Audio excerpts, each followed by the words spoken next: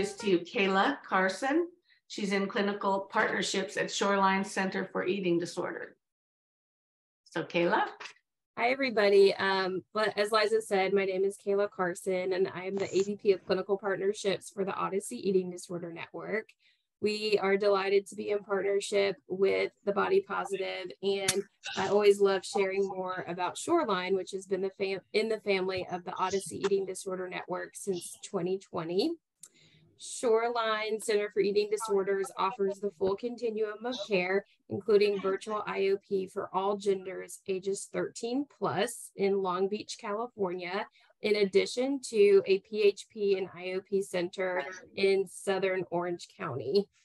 Our home-like environment fosters individualized and therapeutic care for all. Shoreline offers a diverse and bilingual staff, as well as increased training in affirmation of the LGBTQ plus population. Our clinical director and certified eating disorder specialist, Stacy Corfus, became certified in the Body Positive in 2018, and our clinical team are all certified and ready to embrace the fundamentals of the network. We are also delighted to have a new executive director, Mariana Stark, who is also a registered dietitian by trade. I am also a dietitian, so I love when we have our other RDs in executive leadership. She has been an absolute delight, and we are just really grateful to have her at Shoreline. She would love to welcome you to Shoreline for a tour. So if you've never seen it, or it's been a long time since you've been on campus, please get in touch with Mariana or myself, and we would love to welcome you into the doors of Shoreline. We are a network with most major insurances, including TRICARE West, making treatment accessible for many. And we'd love to get to know you and just learn more about your practice and how we can provide excellent care to your clients. With our individualized approach, we can be a safe landing place for most people. And like I said, we treat ages 13 and up. Mariana, are you on? Did you make it in the room? I am. I'm here. She is. There she is. Oh, Hi. She has my name on. Let me. she's a Kayla Carson alter ego, I guess. Well, yes, thank you, Kayla. And we're so excited for this event and everybody for joining. And definitely reach out if anyone wants to come by or has questions about Shoreline. And it's a great space. Thank you so much. Awesome. Well, we will turn it back over to Elizabeth and Liza and let this wonderful learning opportunity get started. Okay. I just want to remind everyone to please mute yourself when you come on. Otherwise, I'll try to keep on top of it and mute you as you come in. I'd like to introduce, though, Elizabeth Scott, who is the co-founder of the Body Positive and is going to be speaking to you today. So, Elizabeth. Thank you, Liza, and thank you so much, Kayla. And I'm happy to get to meet Mariana briefly. I'm Elizabeth Scott, and today I'm going to be talking about Breathe, Grieve, and Love Deeply, which is a topic that's very dear to my heart, and I'm really grateful for all of you for coming. Liza, will you keep letting people in as they're in the waiting room? Yes. And I just want to mention my collaboration with Stacy Corfus, who's the clinical director at Shoreline. Stacy is a really experienced and innovative and like collaborative and systems building clinician. And I've had the opportunity to be in her case conference as a consultant for most of last year, once a month, and also consulting with her. And her team is awesome. I would feel really confident referring to Shoreline. I feel really confident with her leadership. And so I encourage you to learn more about Shoreline. I really love their program, and they're really body positive. And so some of the things you're going to learn today, the foundation of everything I teach is the body positive model. And you'll know that these are qualities and values at Shoreline as well. So So thank you. Thanks for hosting us, Shoreline. This is exciting to collaborate. So let's begin, and please do check your mute because I'm still hearing background noise. One person, but I don't know who it is. I think I've got everyone, but we'll see in a minute. Okay, I start talking. Yeah, it sounds like somebody's galloping around in the background there. So I've been, so who am I? I'm the co-founder of the Body Positive, and I'm also the founder of the Big Hearted Embodiment certification program, which you can learn more about at elizabethscottresources.com. This is a program that trains clinicians, RDs, psychotherapists to specialize in embodiment and prevent and treat disruptions in embodiment like eating disorders.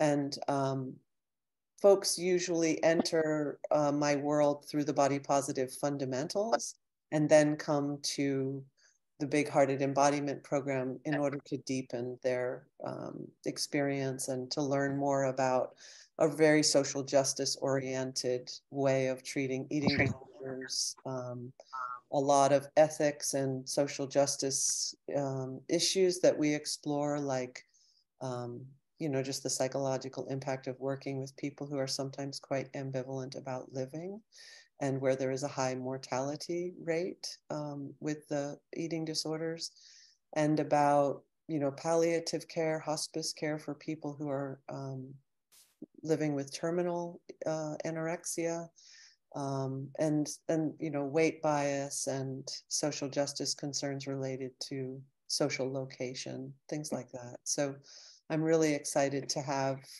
you here, and I welcome you, and I hope you'll learn more about the Body Positive and about Elizabeth Scott Resources as well.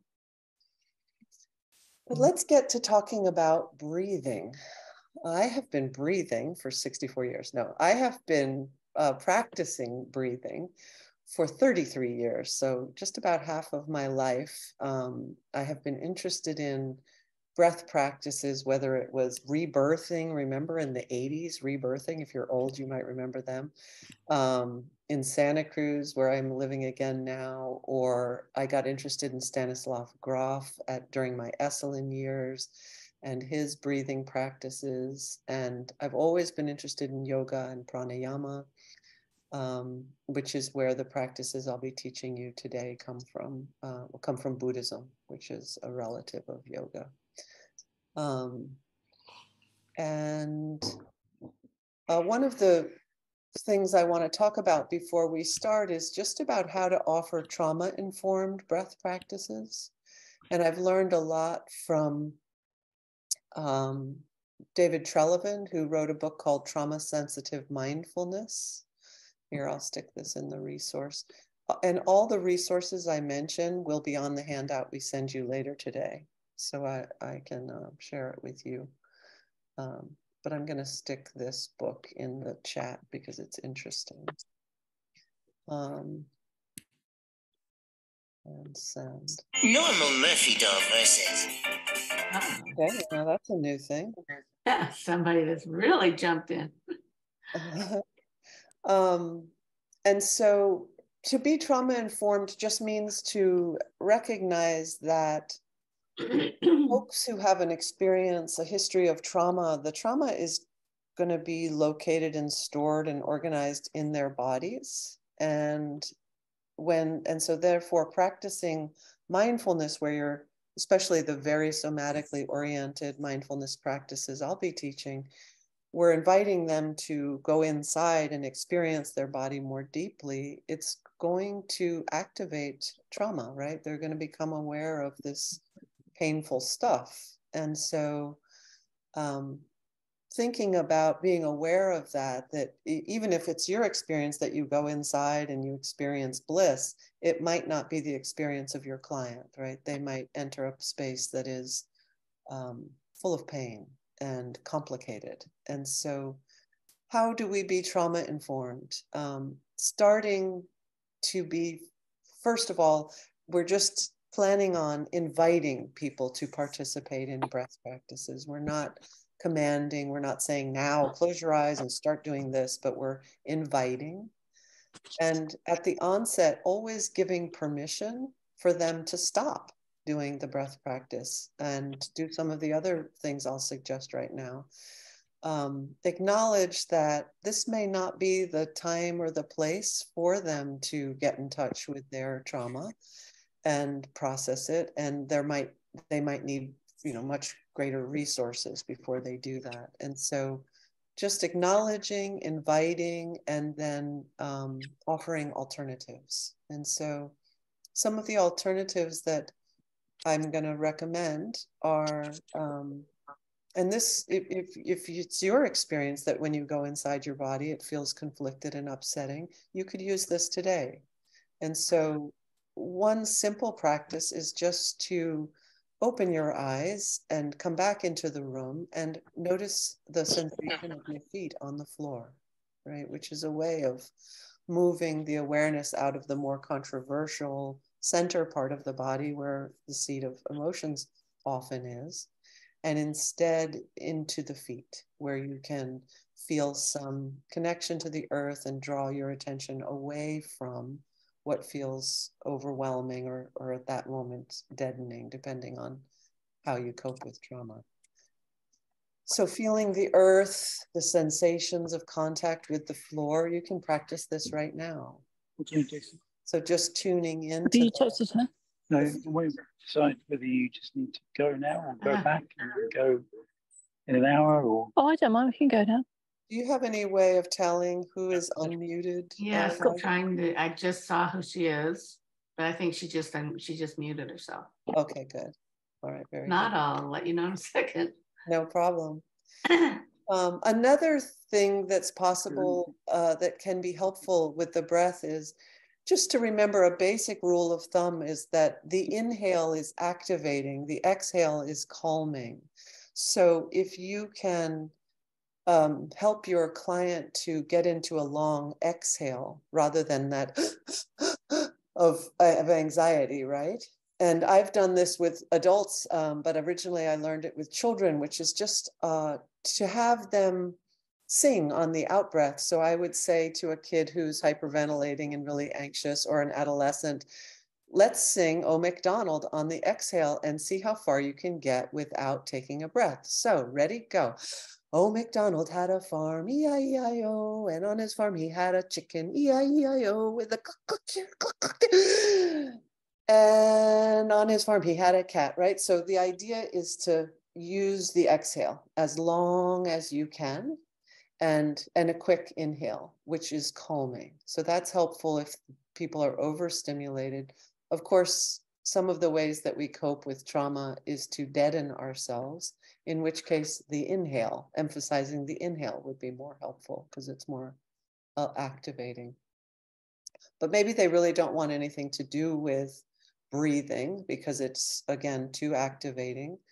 And another technique that comes from somatic experiencing, Peter Levine's work, is just to open your eyes and orient to the environment. Paying attention internally might be too dysregulating. So just inviting you to choose a sense object in the environment that is pleasant and let it be the anchor of your attention. So is there something in the room that attracts your eyes, something colorful or bright, something calming?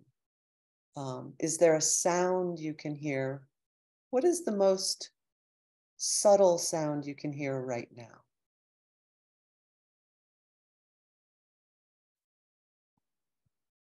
I can hear a tapping of a hammer far away, very softly. So just noticing that distant sound and labeling. Bird singing, car passing, rain falling. That's a way, again, to tune into the environment out of the overwhelming internal experience. Or through touch, you can notice, what am I touching? What does the seat feel like underneath me? My elbows on the chair, the cool breeze on my neck right now. the warmth of my sweater, right? So just contacting and labeling can just be a way of sort of accessing reality right now instead of whatever overwhelming, intrusive experiences might be coming in. Smell, taste, again, bringing your awareness to your senses can help to externalize a little bit, to be tuning into where you are, not just the mind and the emotions. So I'm going to teach 2 breath practices today. The first one is more calming. It's good for anxiety. And the second one is more stimulating, which is good for depression, and it's good for tiredness. And the somatic meditation practices that I'm teaching come from Reggie Ray's book, The Awakening Body, which is also going to be in the handout this afternoon. Reggie Ray has been my teacher for quite a long time. I haven't met him in person, but I've done a lot of his online intensives. But I just bought his book, The Awakening Body, and there's a URL link in the book that connects you to a website where he reads the meditations in his lovely baritone. And it's a great way to learn a very somatically oriented way of practicing mindfulness. And I suspect those of you who work in eating disorders treatment are quite somatically oriented human beings. That's why you're so interested in the body. So you may find that these body-oriented meditations work for you to help you get out of your brain and into reality, which is what's happening in your body, the present moment.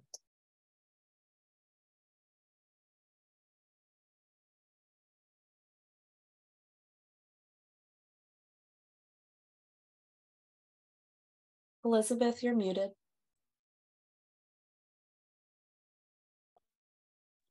How about now? Can you hear me? How did I get unmuted?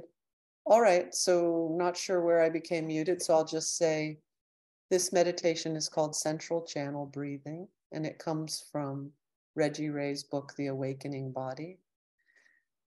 So we're going to start. I invite you to sit comfortably with your sits bones contacting the chair. So you want to lean forward in your chair to take your back away from, you can have support, but you want your back away from the back of the seat so that you're sitting like a plumb line between the top of your head and your chair. And you want your feet on the floor or wherever is comfortable. And you want to turn your gaze inwardly. So whether you lower your eyes or close your eyes depends on what you're comfortable with. But you want to lower your eyes just so that your attention is drawing inwardly. So they're not like bugging out like a cartoon character and looking around at everything, which tends to activate your frontal lobe. Instead, you want to be drawing your gaze inwardly.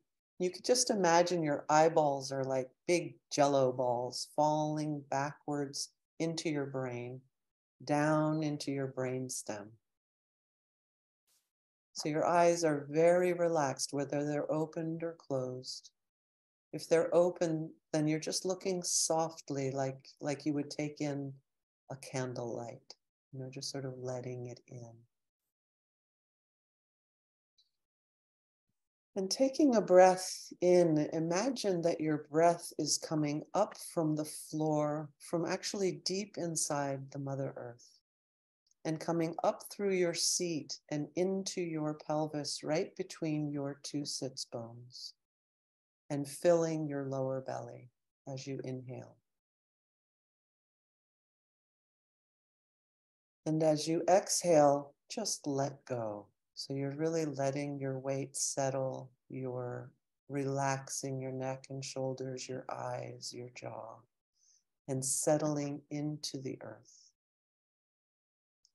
You could even imagine that as you breathe in, you fill your pelvis with this quality of aliveness from the earth. And as you exhale, you relax all your tension down into the earth. and completely release your shoulders, any tension and stress that's emerging.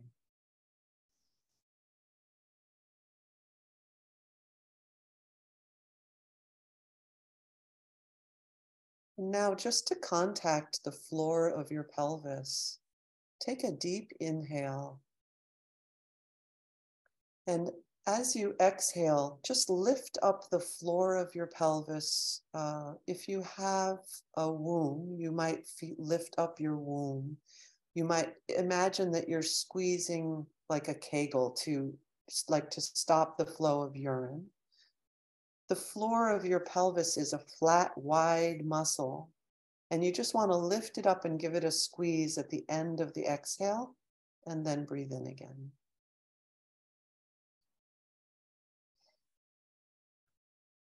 And you'll notice the floor of your pelvis lifting up. We're not squeezing our buttocks or our anus. It's more in the front. You're squeezing the floor where the opening in your pelvis is. Try that again. In the exhale, you lift up the whole floor of the pelvis. And then let go completely and inhale. And try again.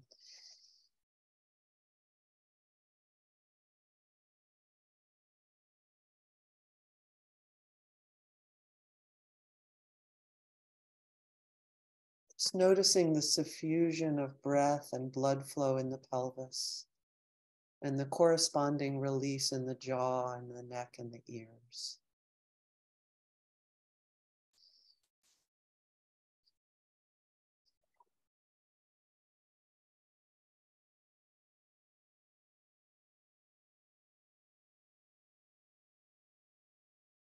And now breathing up from the earth into the pelvis, let the energy of the earth fill into your lower belly. And when you exhale, don't squeeze, just let go. But just contacting the floor of your pelvis.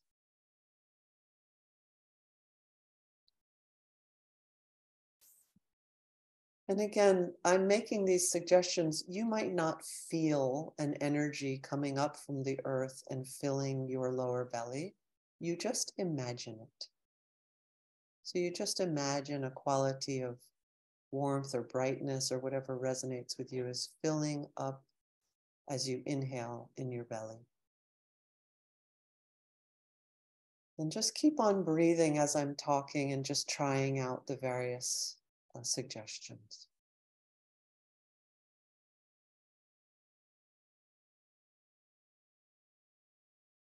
Continuing to breathe into your lower belly about 2 inches below your navel and back towards your spine. And when you exhale, just let go. And when you notice that you're having a lot of thoughts happening and you've left your body experience, just notice what you're doing with your eyes. Because your eyes direct what part of your brain is activated. And if you soften your gaze and let your eyeballs drop inwardly, really as though you could see through the back of your eyeballs into the spacious interiority of your body, you'll notice right away that the thinking mind subsides. So when you exhale, let your eyes and your gaze drop all the way down into the belly.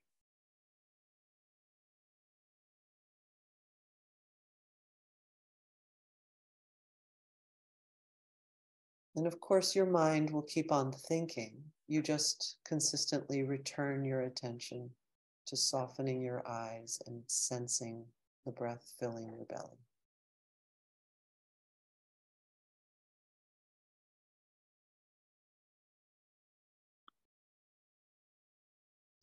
Now imagine that your lower belly is like a beautiful Italian fountain. And feel the energy coming up from the earth like water flowing like a fountain up into your belly and a little bit higher each time up towards your solar plexus, and then just flowing up and over and down into the earth like a fountain. So again, just imagining, whether you're in touch with this or not, imagine the earth energy up through your pelvis, filling your belly all the way up to your solar plexus, and then down into the earth.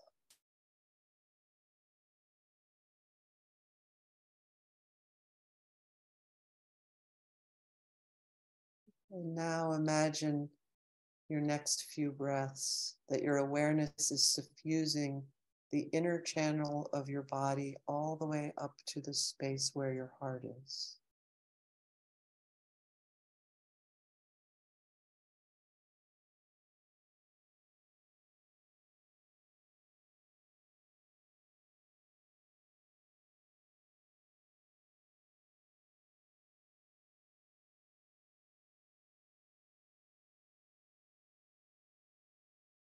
Softening your eyes, drawing up this quality of vitality from the earth all the way up, suffusing your heart area with it.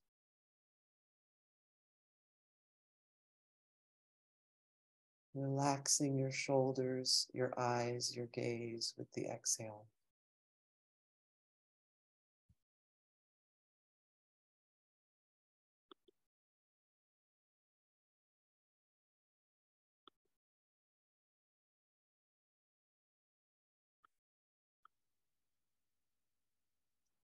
Now imagine that the breath is suffusing the inner channel of your body all the way up to your throat.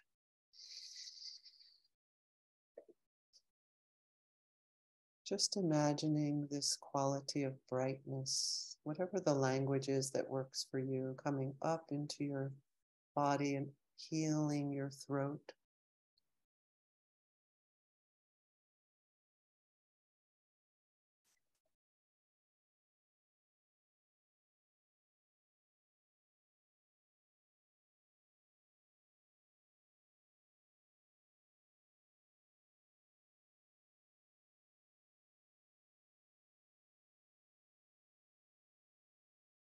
And now as you inhale, draw it all the way up through your neck and head, just to the top of your head,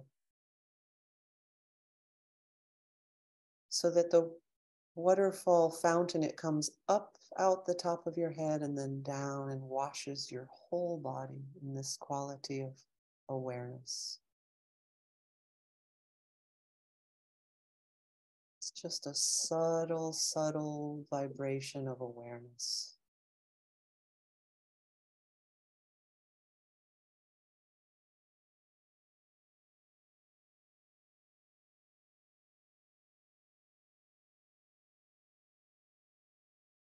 And now you can let go of the focus on the central channel and allow your breath as it comes into your pelvis to fill your whole body, down to your toes, up into your shoulders, arms, and hands, your back, your whole body.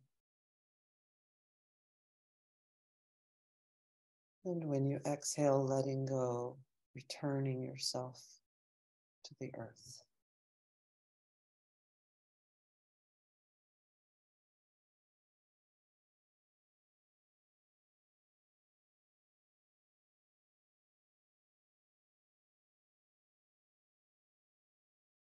Just noticing what you experience when you allow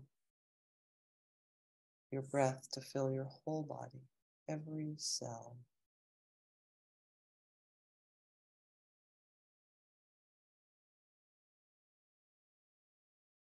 Just noticing your gaze, softening, softening, softening. Always knowing you can adapt my words for what's right for you at any time. You could stop, you could lie down, you could walk around the room, whatever is needed. But just for a few more breaths, if you like, allowing your breath to infuse your whole body, drawing up from the earth, and then returning to the earth.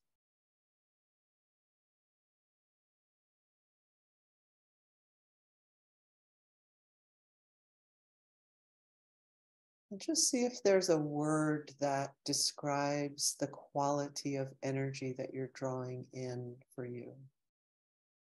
Just so that you can have a word to help you find your way back the next time you sit. So what's the quality that you feel? What would you call it?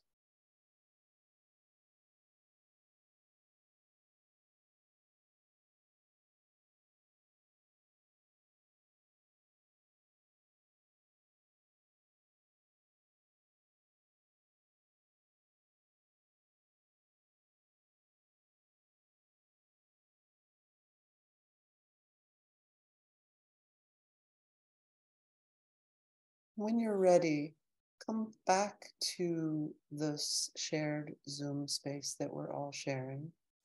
And if you feel like it, put in the chat the quality that you experience, what you would call it.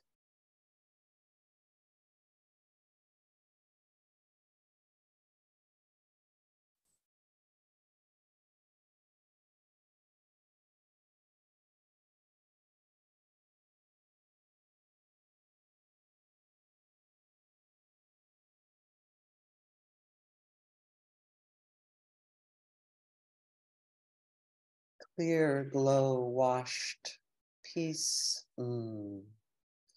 stillness, ease, fullness, peace, serenity, mother, refreshing, peaceful bliss and happiness. Orange, relaxed, calm, quiet, calming. Presence, yellow, supported, stillness.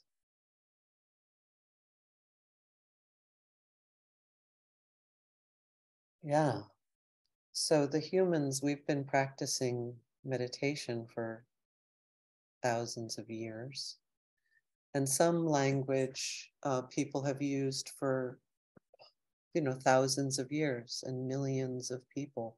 And so sometimes the language has a certain momentum.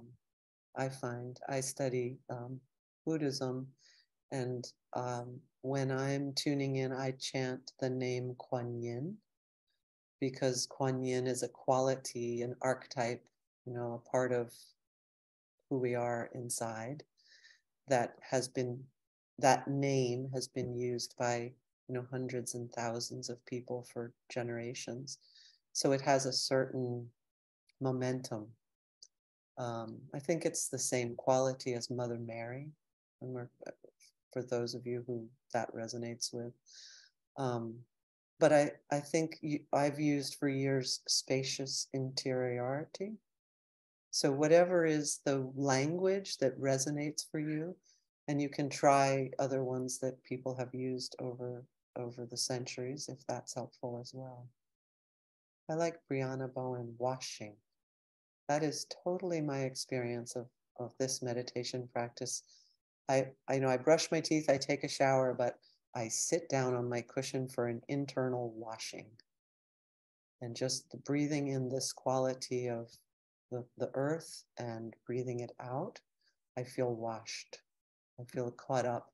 So I might find in my heart when I'm practicing pain or whatever is true, I'll find out by sitting and washing my insides with this quality. And so maybe I'll cry, or maybe I'll realize, oh, I have to do this, or wait a minute, that makes me mad. I better address that. I just notice what I'm feeling and what is the quality of my thoughts as well. If I'm rattling around a lot of fears or anxieties or blame or other troublesome mental states, then I just notice that when I'm practicing, and bring that awareness energy to that part.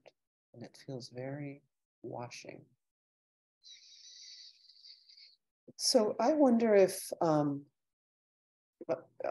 have noticed in the talks I've been giving lately that people much prefer to chat questions and comments.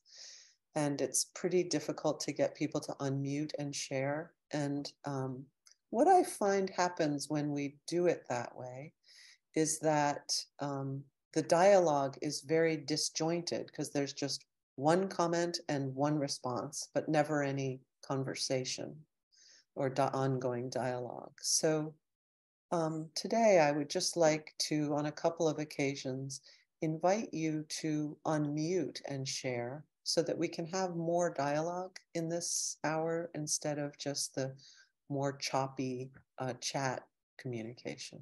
So I just want to ask if one or two people would be willing to raise your hand so Liza can see it, and then she'll say, yes, go ahead and unmute. And if you could just share, how is this practice of central channel breathing for you? What do you experience? Just a little more detail than the chat.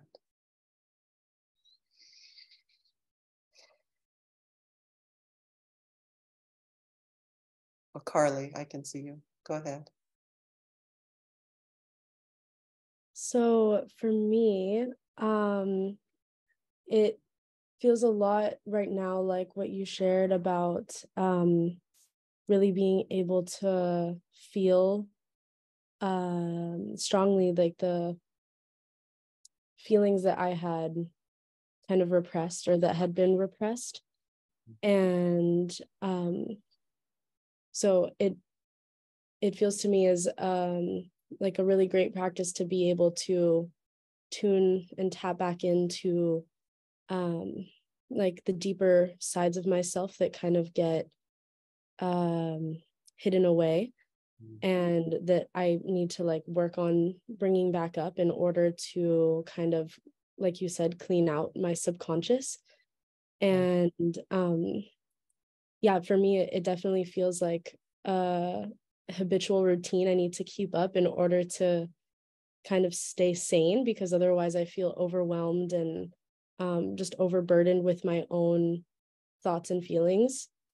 And I just resonated a lot with what you were sharing too about like the kind of spiritual momentum that you feel by chanting. I'm also Buddhist.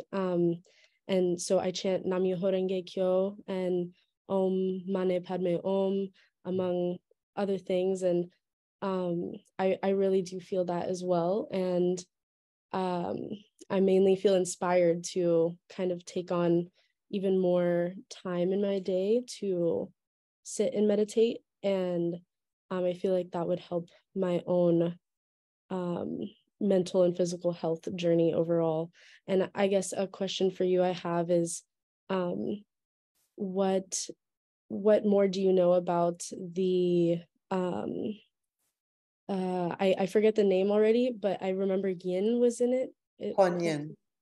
Kuan Yin, yes. Could you share more about that with us? So Om Mani Padme Hum is a chant to Kuan Yin. So you already know about it. You just chant that and feel in your body, and then you'll know what is Kuan Yin. You're muted. Yeah, I was just taking it in, but yes. Yeah. So in Americans, we have a lot of concepts about religion and chanting and all of these practices. So I don't want to lose anybody in this part of the conversation. Again, we're talking about accessing internal experiences. And in some of the Asian meditation practices, there's language for this that is maybe unfamiliar to us in the West. And so I invite you to try it out to feel what is the experience in your body rather than getting conceptual about it. But Kuan Yin is a word that is used, again, by millions of people for 2,500 years to describe this quality of the Mother Earth that is kind and compassionate, that is this quality of awareness that underlies all of the things that arise, all of the impermanent things that come and go in our lives. Elizabeth, Joanna Hill is wanting to speak. Very good. Thank you, Kayla. Let's hear from Joanna Hill. I'm sorry, Carly. Thank you. Hi, I'm going to go very more, I don't know, practical is not the right word, but I have trouble with breath. I teach meditation and body image, so I'm very interested in you. And okay, let me see.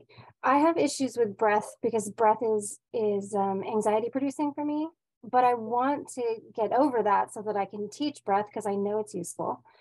The word that came to me was washed, and that idea of washing.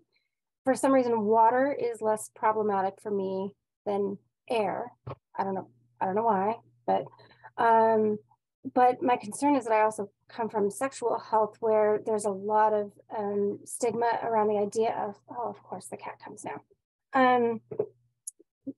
Dirty, clean, that paradigm, and I don't want to cause more trauma. I don't want to suggest that this is it is a cleansing, but anyway, I just was hoping you could comment on that. Well, I think that you can be clear of what are we cleansing. If we're cleansing your sins, it can be complicated, but if we're cleansing what you've internalized that doesn't belong to you, then it could be freeing. And I think in terms of your experience, you can be very, very, very gentle with yourself and try breathing 1% longer on the exhale and a letting go of your fears on the exhale. And then, but doing what you normally do, but just adding 1% more awareness of the breath. And you don't have to manipulate it at all. You can just notice the quality of the breath. It's very, very practical. And all of the practices in Reggie Ray's book, where you go to the URL and he'll take you on the guided meditations, they're all very somatic. So that's really, he never talks about dogma, theory, mantras, anything like that, even though he's a Tibetan Buddhist for 60 years. But it's more listening to the micro details of posture and breath, because it's like Carly was saying, she's cleansing her unconscious, or they are. I didn't get your pronouns, Carly, I'm sorry. But that the idea is, in Buddhist thought, that the unconscious and the body are the same thing. Our whole unconscious self, everything that's not just the part up here, is located in the body. So it's just entering the body a little bit more and inquiring what's there. And if you have a history of trauma or whatever has caused your anxieties, just inquiring and bringing a quality, a resource, which I'll talk about that more right after this, just what qualities are needed. Thank you, Joanna. I like it so much when people speak. So thank you, Joanna and Carly. I appreciate that. Let's let Annette talk, and then we'll go on to a little bit more description. Thank you, Annette. Hi, good morning, everyone. Good morning. Yeah, I'm really glad I was able to join today. I was able to, I really liked the practice. I was able to feel energy. I felt an energy coming from my feet, especially up into the same way that you described it. I felt it and was able to, get into it in that way, and had moments where, I felt the energy come all the way up into my throat, which was really great. However, this makes me, just tune into how out of practice I am. I'm trained in mindfulness and obviously body positivity, but I'm horribly out of practice. And I felt my mind was super active and I was very distracted, and I kept having to bring myself back. But it also, as I was doing it, I was alerted to different points in my body that had tension and, you know, that needed stretching, that needed something. And then my mind went off into, oh, what exercise plan did I do? You know, like, oh my God, I have 16 Pilates classes I need to use. You know, like, it just, like, so I just kept like going into so many different directions. And so I was like, okay, you need to go back into your practice a lot more. And, you know, I mean, these are judgments, but, you know, sometimes you want to be like, oh my gosh, my life is a wreck. How am I helping other people, right? Yeah. But, you know, that doesn't mean that you can't help people. And, you know, those are all judgments anyways. But yeah, it just alerted me to that, the level of distraction and like activeness in my mind. So it just kind of reminded me that I need to practice, get back into my practice much more than I am. But I was able to connect and to feel my body and to feel the points in my body. And the word for me that I used that came to mind was Om. Oh. So I just repeated that in the practice, and I felt like, you know, it's the universal word for peace, right? So I just use that word in my practice. Gorgeous. But, yeah, that's exactly how you do it, Annette. And the thing is, if your mind is very busy, just give it something to eat. You know, so here, take Om, and just give your mind something to do, which should be Om or beauty, spaciousness, whatever is the word, but give your mind something to do. So it's not like, and another thing, you have to go back to Pilates, you know, just like when you touch something good, do you have to be flogged for not doing that every day? No, you could just touch something good.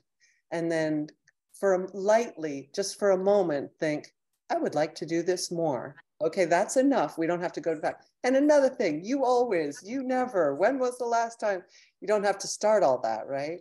So just, this is where I think in Buddhism, we talk about wisdom and compassion.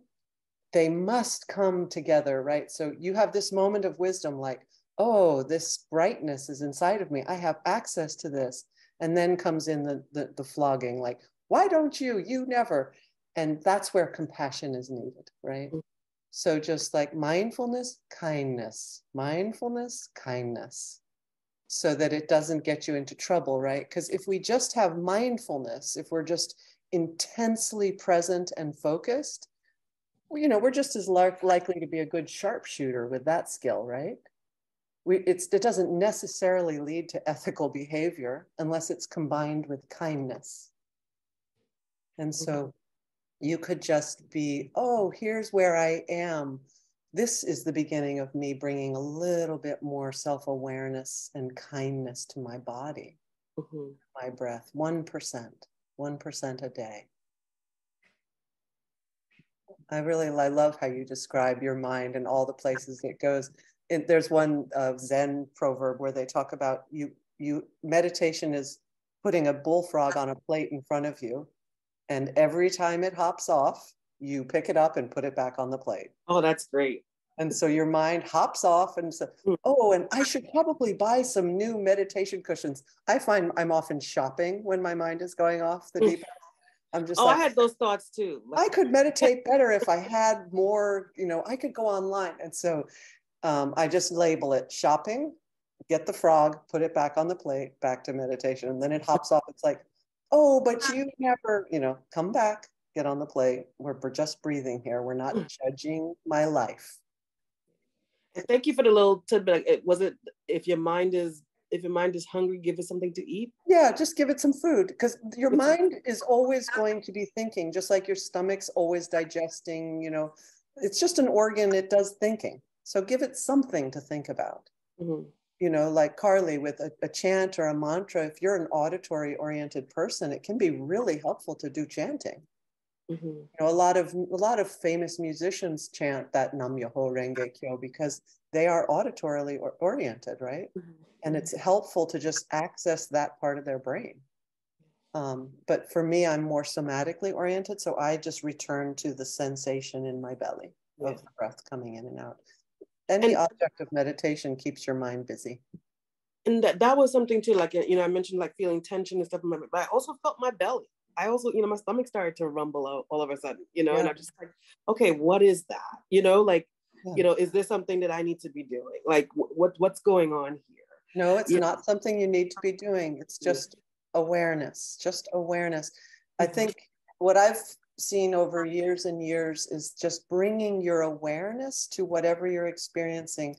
Touching it with awareness is adequate. It will begin to transform. Maybe you'll pass gas, but something will move, right? But just by touching it with awareness, you don't have to figure it out. Just mindfully noticing, tension in my belly, pain in my throat. Just noticing and just allow it. Nothing to do. Thank you, Annette. Thanks for sharing. Thank you. Let me give you a few more things to think about, and then we'll learn another practice. So this practice of breathing in and letting go, this is like a very basic practice that you'll find in a lot of psychotherapies. You'll find it in a lot of somatic-oriented therapies. You'll find it in Tibetan Buddhism and Vipassana Buddhism. The idea is to use the breath as a tool to connect to the present moment, because the breath is always in the present moment. So it's just a useful mechanism. And we breathe in and we allow this sensation of aliveness to expand in our body. And then on the exhale, we release whatever that self-awareness is unearthing. Like Annette says, it gets me in touch with this or this or this. And then just let go of that in the breath. You don't have to analyze it and have a lot of insights about it unless it's, unless it won't go away, and eventually you'll figure out something about it. But just noticing it and letting it come in and out. So if you think of the exhale as letting go of tension, you can include everything in the exhale. It could be pain, right? It could be grief, thoughts, holding, judging. You can exhale everything in order to just get in touch with the spaciousness inside that underlies everything that arises, every thought and feeling. What's right underneath that is this spacious platform where you can rest. And that's what we're trying to get in touch with, just this quality of awareness. And it's important to remember that even while your mind is shopping, planning, criticizing, and judging, your body is still meditating. It's always meditating. Your body is always perfectly present, breathing in, breathing out. And then on top of it is your little mind doing what human minds do, right? But just to know, I'm just going to return my awareness to this breathing body. It's always there. And sometimes I just feel so grateful for my body. I just sob my eyes out when I'm meditating, because it's so precious to know that my body is right there, still beating my heart and breathing in and out, no matter where I get off to for months at a time. So through the practice of breathing, we can let go of the pain in our bodies, which is how we are defending against feeling. Little by little by little. It doesn't have to be, pounding the pillows like in the 60s at Esalen. It can be just touching gently the pain and letting go. It was Prentice Hemphill who talks about breathing. We can practice breathing and letting go, because the practice of freeing ourselves from internalized oppression is about not accumulating pain in our bodies anymore. Prentice Hemphill is a beautiful somatics teacher and formerly the head of wellness and health for Black Lives Matter, and now runs their own training program for folks who are not normally included in healing and psychotherapy and breath practices like returning citizens from prison, BIPOC folks, trans folks. I really love the work Prentice Hemphill does. They also have a great podcast. So through the practice of breathing, we can let go of the pain in our bodies and get in touch with the grief that we feel, and practice letting go of pain, not accumulating pain in our bodies, right? And I think this is important because we are losing so much right now. There's so much loss involved in just the normal problem with impermanence that we suffer from, just that's the human condition, but also personally and as a species, we're in a tremendous time of loss. You know, whole species are dying out every day. We're facing imminent catastrophe. It's constantly being pressed upon us that we're living in a way that's not sustainable on this planet.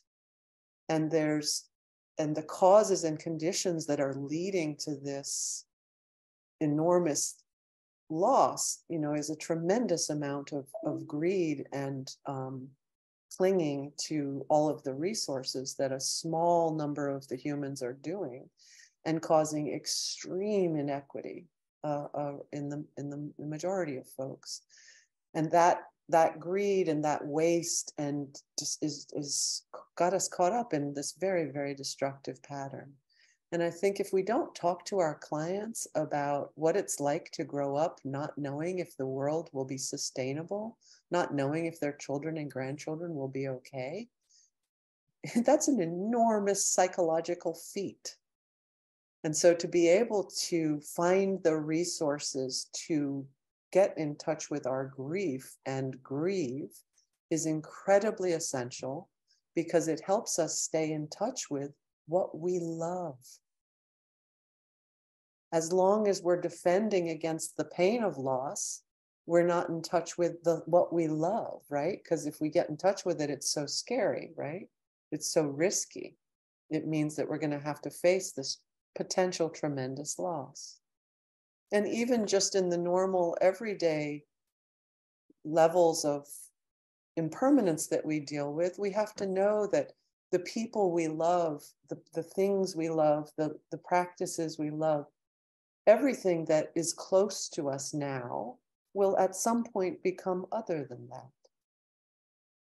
So I just remember the morning after my wedding years ago, I spent the whole day sobbing because I realized that to marry this person introduced the loss of this person. That someday he would die, or I would die, or we would get divorced, or some way we would become separated.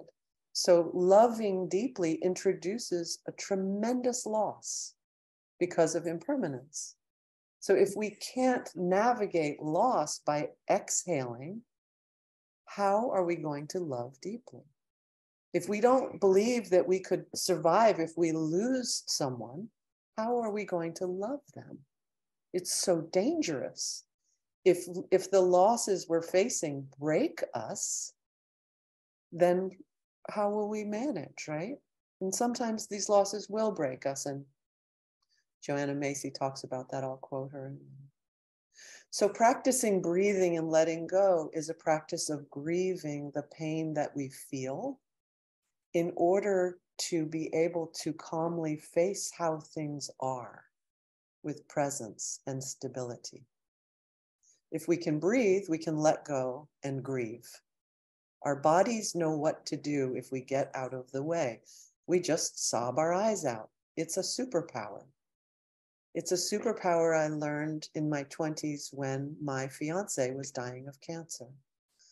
I learned that I could love him absolutely fully with the knowledge that I would lose him imminently if I could just cry my eyes out often.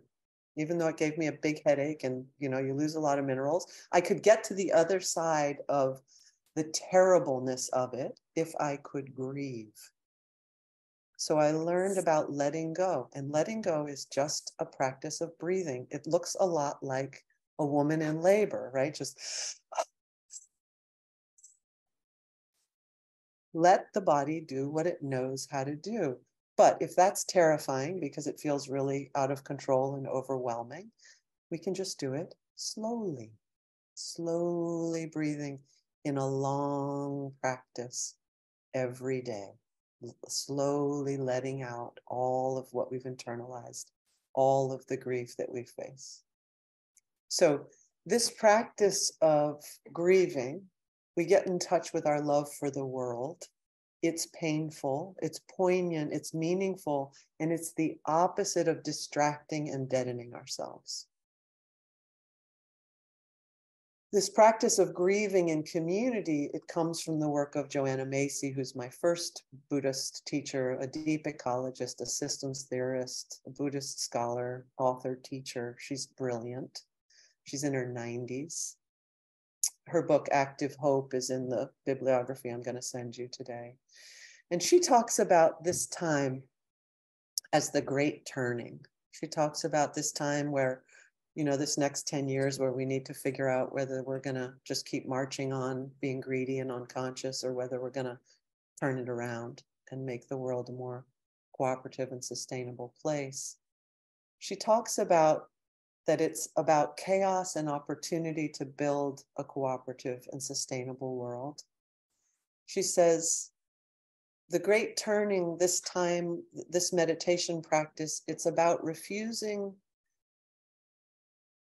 She says, if you're refusing to feel pain and become incapable of feeling pain, which she calls, that's actually the root of apathy. The root of apathy, the language, it means refusal to suffer. Apathy is about deadening ourselves, right? But if we're willing to see the pain instead of making ourselves dull and half alive, which causes us to be blind to what's going on, right? This is not what we need.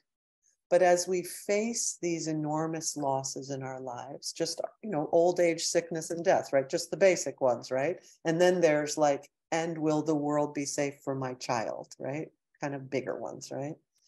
As we face these losses, we find that we're not here alone. So it's immediately, it blends us with the other humans, right?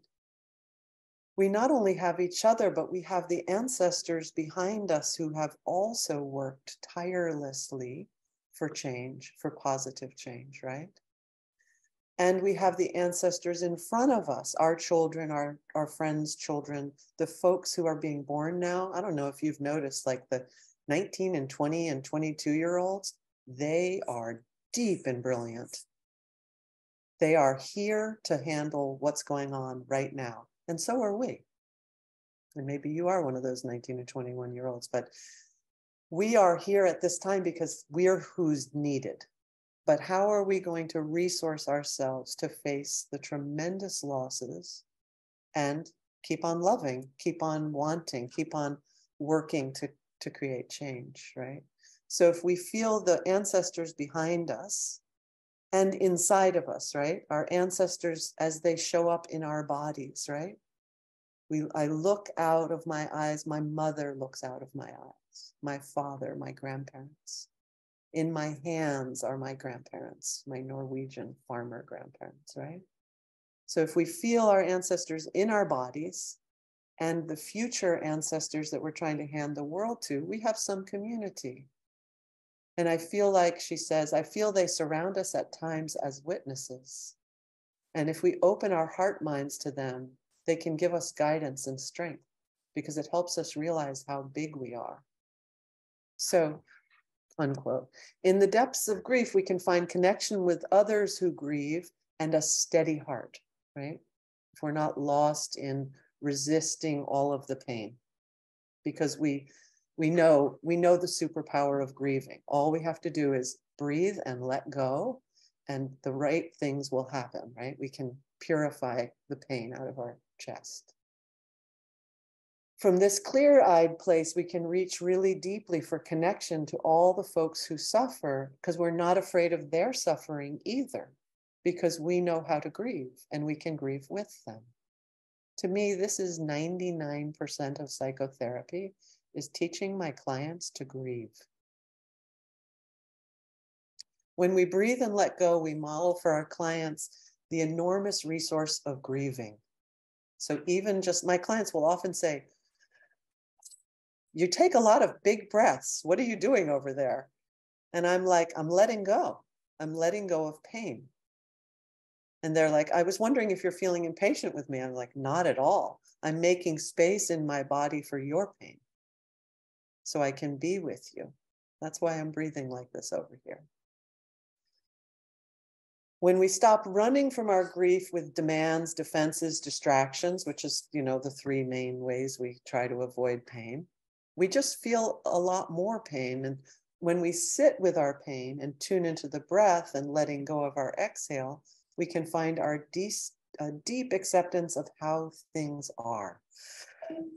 Sometimes in my 10-day meditations with my teachers, we'll be practicing and the teacher will just say right in the middle of like a 40-minute meditation, she'll just turn on her mic and say, so this is how it is. And then another 40 minutes later, so this is how it is, right? So grieving is the process of accepting how it is. It doesn't mean giving up. It just means acknowledging things are hard. 19 species died today. The sun still hasn't come out in Santa Cruz. This is the weirdest season we've ever had, right? The world is odd. People suffer. So this is how it is. How do I make room in my body for that big letting go that seems to be required? And from this grief, from the bottom of letting go, we get in touch with our love for each other, our love for the world. Like, I may be dying someday, but I love you right now. You are so precious to me, right? Because I'm not defending against losing you. I know I'm going to lose you. And that's how I know that this precious moment, I'm going to have it completely. I'm going to exhale and let it fill me. So our leadership is needed in this area, right? In this area of teaching about grieving, because we are in a position to serve a lot of people who are suffering so much. And we can serve them by helping them with their anxieties about the future, by letting them know you have the capacity to grieve and accept what is, because those are things you cannot change, and to breathe in a quality of love and bring your best heart to the situation around you. So in our work, we can ask our clients, what are you grieving? And how do you attempt to avoid your grief with this symptom? Really, you really think that by starving, you're not going to have to face the losses you're dealing with? You really think that by binging and purging, you're going to not have to face the fact that your body is the size and shape it is, and that you live in a society that projects judgment and hatred at you for how you look? No, those are just realities. But what resources do you need to face the losses? How can I be with you, give you company? I always feel like, we have in a lot of therapeutic approaches, the message is just face reality, face reality, face reality, but no resources. So it's like exposure therapy. I'm just going to feel how it is and face it, right? No, I'm going to cultivate the resources so I can tolerate facing it. So I always try to bring the resource first. I don't tell people, get rid of the symptom. I say, oh dear, you're dying in the desert without any oxygen. Let's get you some oxygen.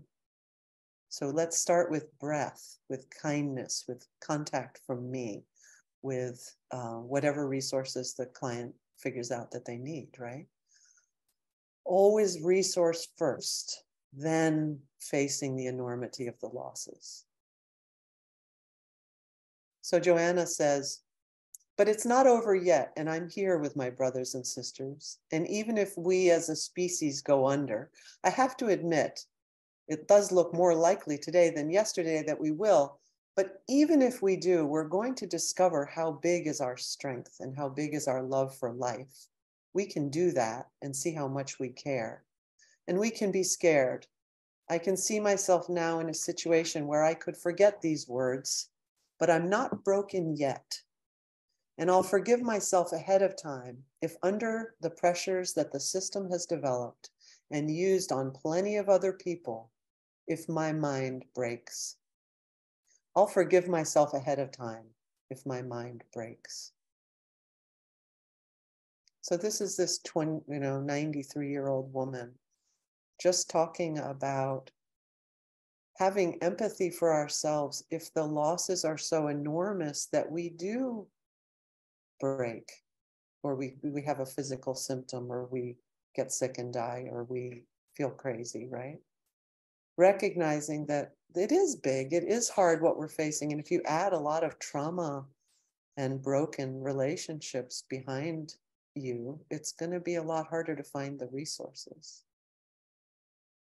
So by acknowledging losses with our clients, not only the personal ones, but the big existential extinction anxieties that are always on the, pressing down on us, you can help them identify what losses they're struggling against. And the work is to find the internal and the social resources to let go of what is lost and embrace how it is right now. Focusing on the psychological parts that we're clinging to the symptoms because we feel like we'll be destroyed if we let go, right? See what qualities those parts need. So for example, ask the critical voice that's shaking its finger, saying, you don't meditate enough, you don't do enough work on yourself, you'll never be clear enough to be a good therapist, la, la, la. Turn to that part and say to it, dear critical voice, dear voice of fear, what is it that you really, really need, dear one? Right? So turning towards the parts that are afraid to let go and face how things are and find out what they need. What's the resource they need? Company, forgiveness, patience, time, right? What is the quality? And then you can help the client find more of that quality, give themselves more of that quality on the inhale, right? Kindness, right? Forgiveness. And all the while modeling your own resilience by breathing in the room with them or on Zoom with them. Again, anybody want to unmute, raise your hand and then unmute and just share your thoughts about this part of grieving as a resource for getting in touch with what we love and finding ways of fighting for ourselves.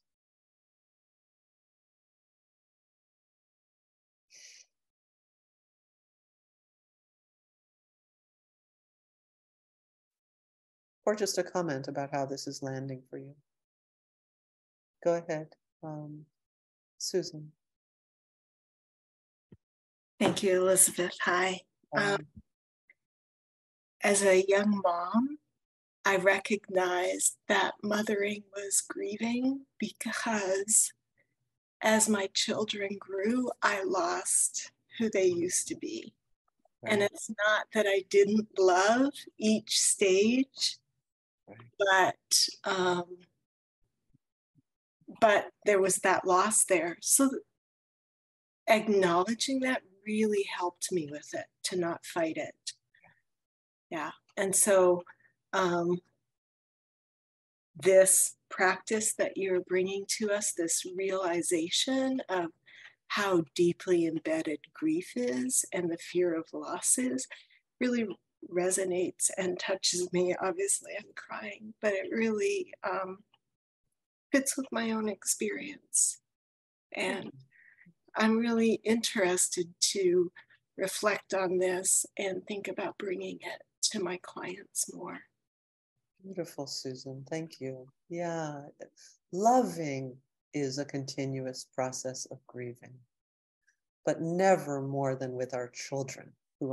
I spent the whole first week of my child's birth crying that she was growing up too fast.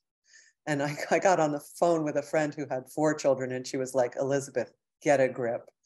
Every stage is going to be lovely. And yes, their job is to leave you, and your job is to let go. And I was like, what was I thinking? Putting my heart out there in a body that's going to eventually drive off in their own car and be gone. And she was like, yeah, it's a spiritual practice. You reach deeply for a quality of love and compassion for yourself because it's all about grief. Yeah. Thank you. Thank you so much, Susan. Lynn de Laurent. I really appreciate, I hadn't thought of grieving as a resource with my clients. Interestingly, I've worked, a few of the clients that I've worked with, I brought it up and it made, so much sense to them.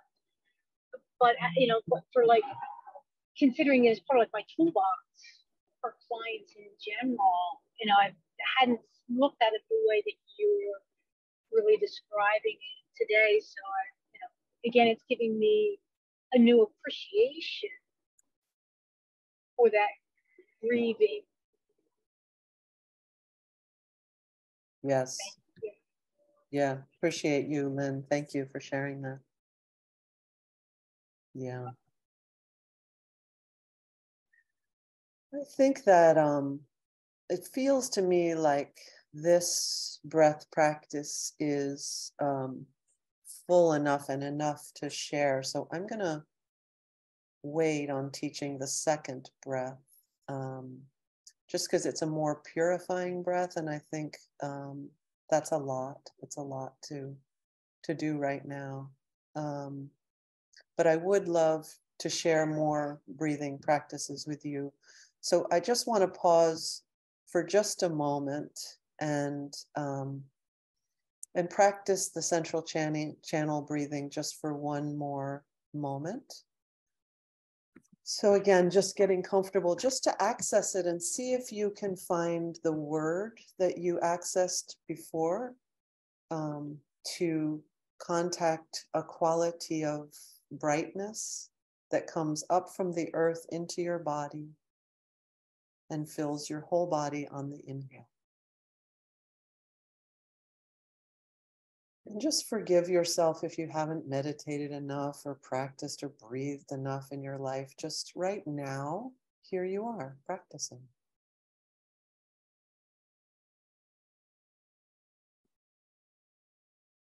And so just in this moment, breathing in and filling your whole body with oxygen, with awareness, with kindness, with whatever the word is that resonates for you. And when you exhale, just returning all of your grief and loss to the earth. All pain.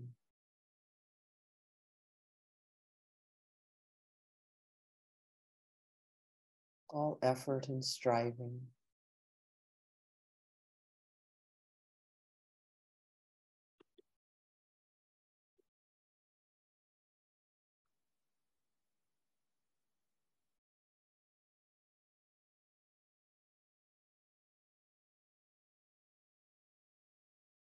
And just allowing a quality of love and kindness to fill your heart, a quality of forgiveness for yourself.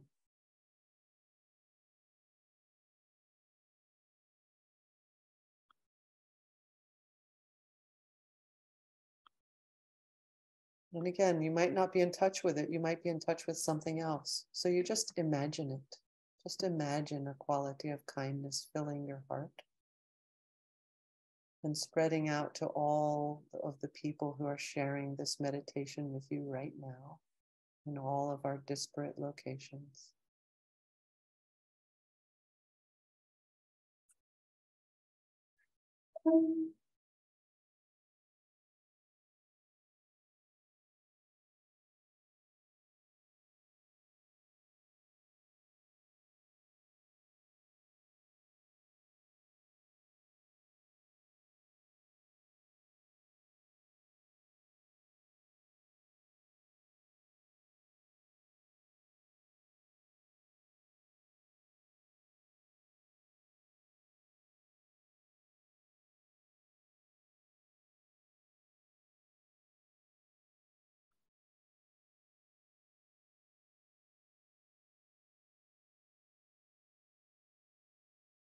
And when you're ready, just coming back into the room and seeing if you can stay connected inside of your body, even with your eyes open.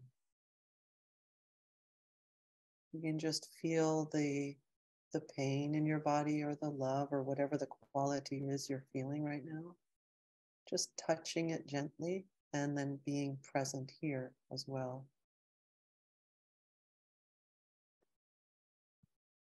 And I'll tell you a little story about my, when my mother was dying last summer.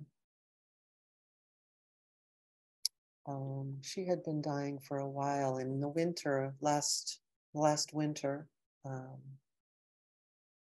I was practicing this breathing a lot, and also a little bit more purifying breath where I would lie on the floor and breathe in really fully like this, and breathe out of my mouth really fully. It actually does resemble a labor breath quite a lot if you've ever done that. Where I would do that for about 10 minutes every morning and just let go of my grief. So I felt quite up to date on the day that she died. I felt like I had been staying abreast of my grieving quite well. But on the moment that they took her body and they wheeled it out to the truck to take it away, I was standing, I followed them outside, and I was standing on the front porch, and the sky was really, really big, like that, those kind of days with the high cirrus clouds in the blue sky. And it felt enormously spacious. And I felt in my breathing at that moment, it felt like a blackbird was stuck in my chest. And I breathed.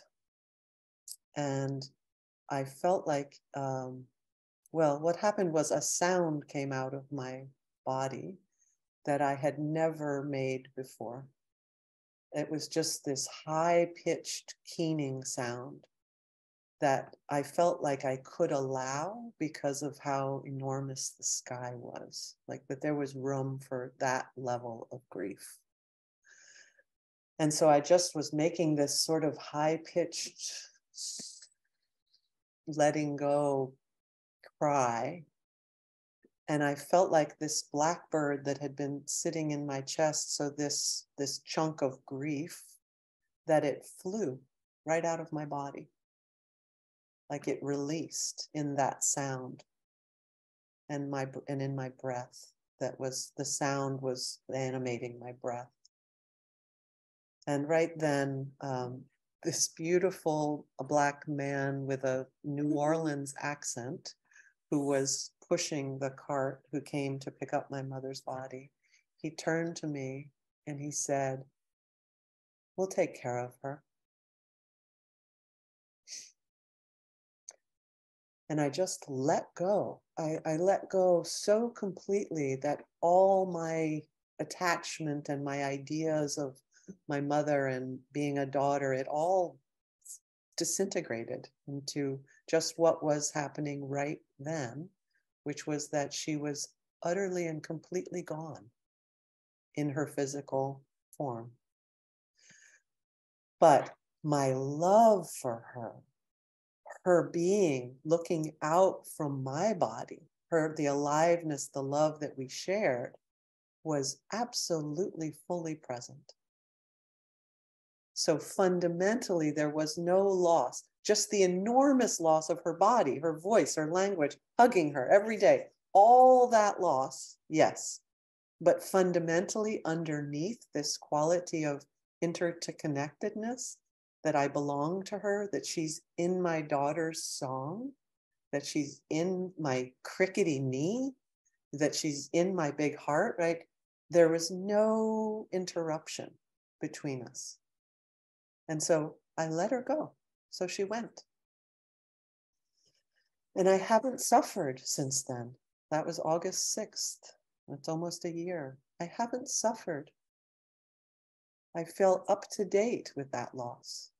And it helped that I had the beautiful opportunity of grieving with her for, years before she died, right? It would take much longer. And, sometimes it's really, really hard to ever get to this place with loved ones, right? It's more complicated.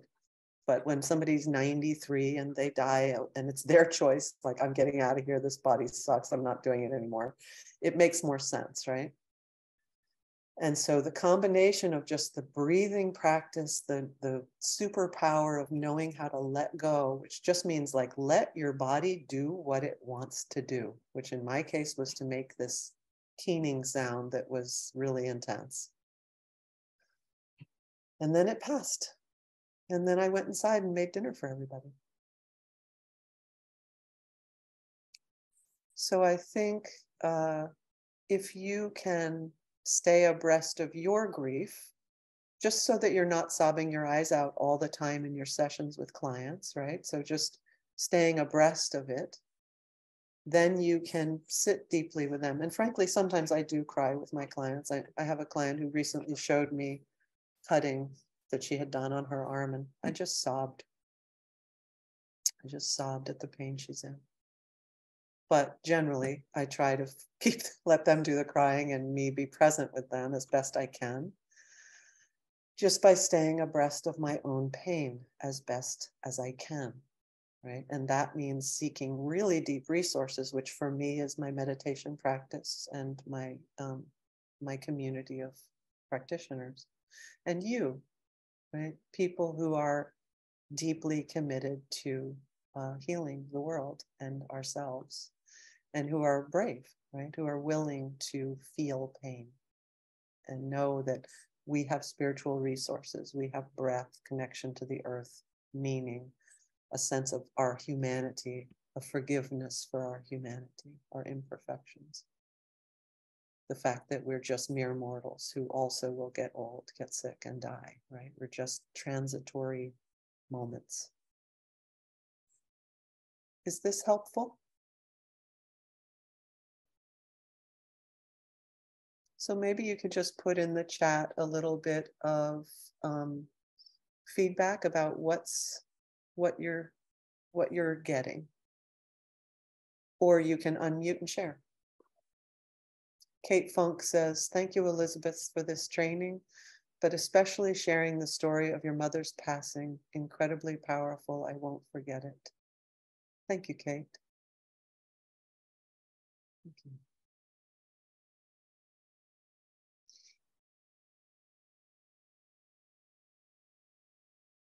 Carolyn, this is so helpful as we live with my husband's terminal cancer. Yeah. We don't know when we're going to lose the people we love. So I regularly just call them up and protest my undying love, because you just don't know who's going to get cancer and die, and will it be you? And sometimes I'll just call, like Connie, my partner at the Body Positive, and just say, "This has been such an incredible ride. I have no regrets. If I die today, I love you."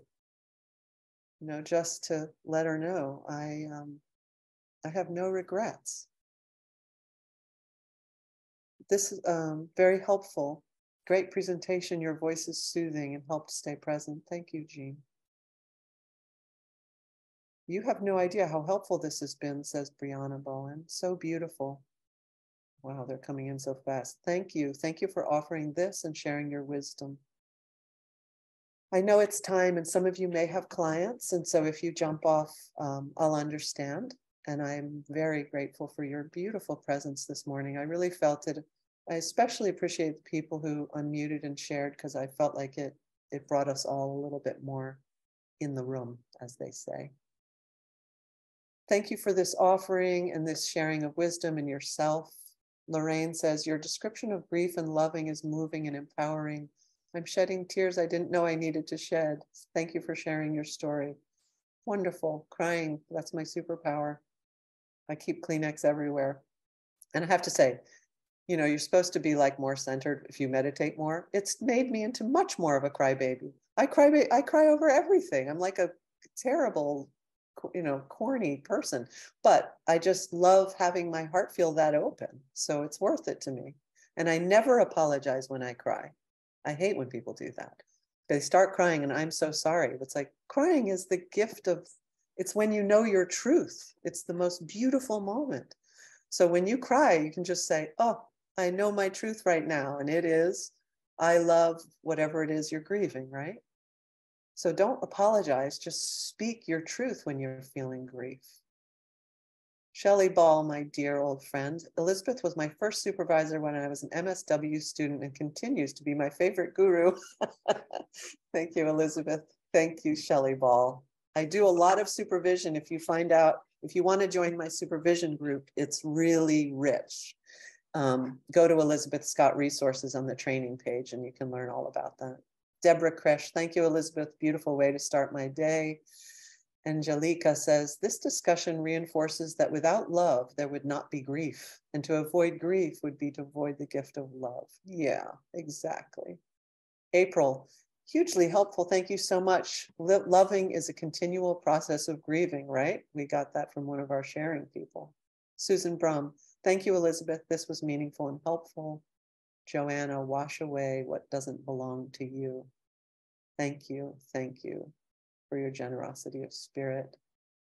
Carly says, I just turned 20 and I was feeling like I'm growing up too fast, but now I feel far more youthful and ready to take on the journey that's only really beginning today. I feel so whole with this community and getting in touch with my ancestors and the people who will be coming into this world this morning. Yes. Thank you, Carly. I lost a young family member to suicide, and I'm thinking how this works when you have sudden shocking loss. Then, Annette, it's all compassion, not a lot of wisdom, right? Kindness, kindness, kindness, kindness for yourself and for the person who left in such a violent way. Kindness. And taking your time. It takes much longer. Suicide is very, very, very difficult.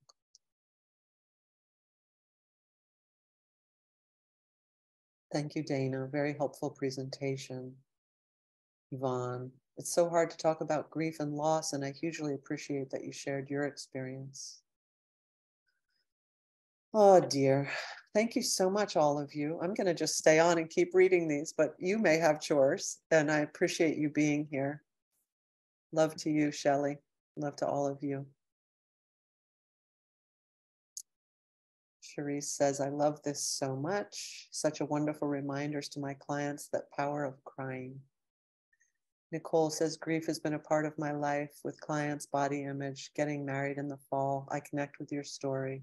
It's nice to talk about accepting it and that it's okay. Diana, thank you so much. Several clients' spouses have passed away. Your presentation was very helpful. Blessings. Joanna, thank you. Thank you, everyone. Blessings to you. Thanks for being here. And thanks to Shoreline for all they've done to support the Body Positive and sponsoring and being a certified program. Thank you. Thank you.